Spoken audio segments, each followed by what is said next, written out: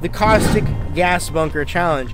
If he makes it through the Bunker Challenge alive, he gets to go on to the next round, and his disconnect from the last game will be forgiven. So let me go ahead and give you guys an introduction of what the bunker is going to look like. They have a lot of caustic traps they have to get through. So many traps, okay? The rooms are safe rooms. So caustics, please, no gases in the rooms. They have to make their way through the top of the bunker. He has to now make it to the final spot. This side of the bridge, whether it's over it or under it, doesn't matter. If he makes it through alive, he will have a chance to get into the next game. We have a couple of wraiths here who are looking to try to get this man to the next round. Will it happen?